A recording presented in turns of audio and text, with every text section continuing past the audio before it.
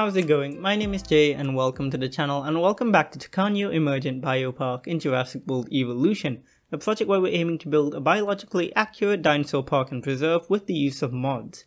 In today's episode, we are going to be adding in a little habitat for some Tsaagan. I'm not sure if I'm pronouncing that right, I'm going to go with that. Fingers crossed I'm saying it okay, but we'll see. So Tsaagan are little dromaeosaurs. The mods for this specific one is made by Nanolucensis. In fact, Tsaagan is I believe Mongolian in nature, and I remember actually first learning about this dinosaur back when I used to play Zoo Tycoon 2, like way back in the day, like back when I was like in my very early teens. Yeah, it was found in the Gobi Desert, so similar location to where Velociraptor would have been found. And it's closely related as well. Also closely related to Linhiraptor, which is a Chinese dromaeosaurid. In kind of the same habitat, you would have also probably seen things like Protoceratops, this dinosaur I can never pronounce the name right, Shuvuya? It's a small alvarosaurid. So alvarosaurids are really odd dinosaurs. Those specific ones have like really short, powerful forelimbs. That have one big claw on the end, so they really used for digging and like probably looking at termite mounds and stuff like that, so they were hyper specialized. But yeah, Tsaagan itself is a pretty, I would say like a stock standard dromaeosaur almost, but of course they're all very unique in their own ways. These guys could have probably gone up to about 6 feet long, so relatively chunky, very similar to what Velociraptor would have been like essentially. It's a beautiful mod by Nanolucensis. Nice to have more smaller dinosaurs in the park. It's even based off the Homalocephali, so it's a really unique size, very different from the other dromaeosaurs. It's actually a lot closer to what the size of Velociraptor and similar animals would have been like. So it's nice to have that size bracket occupied, and it fits this little habitat space here, which I've been meaning to fill for ages. It fits it really well, I think, and I'm very happy to have it in the park. Sorry for having such a short episode today.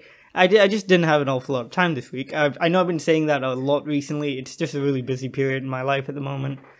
But yeah, I still think the park's coming along nicely. We still have maybe a few more habitats to go, maybe 1 or 2 really, actually. We're pretty much almost out of space. So almost time to wrap up this park. Probably one more episode with one more habitat.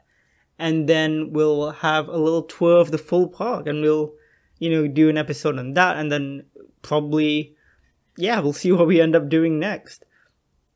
I do like how this habitat ends up looking. It's, of course, by this hillside. People can view it either from the bottom or from the top. I just cannot stress enough how amazing the no-clip mod is. It just allows you to clip everything together in really interesting ways and create some really cool environments.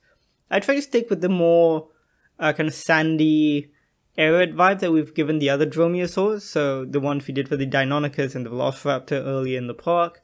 Using a lot of those kind of like Triassic looking plants, which I can't remember what they're called, but you see them on screen now by I believe they were by Danny Bob. Really great trees, very prehistoric looking.